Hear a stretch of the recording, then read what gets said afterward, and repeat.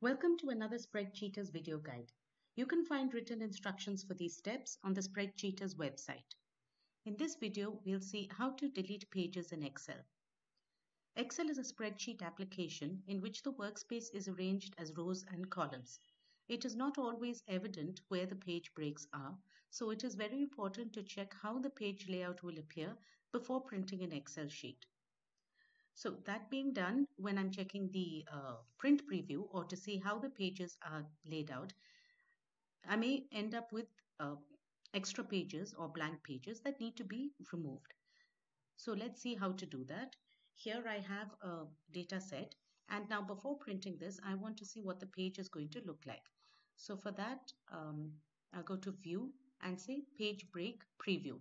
Now in the preview, I can see that the data fits on page 1 and page 2, and I've got 2 extra pages here. So to delete these pages, all I need to do is to move the pointer over the page break, the blue line, click here and drag to the left. And that has got rid of one page. Now I do the same to delete the other page. I just move that there. And now I am left with only 2 pages.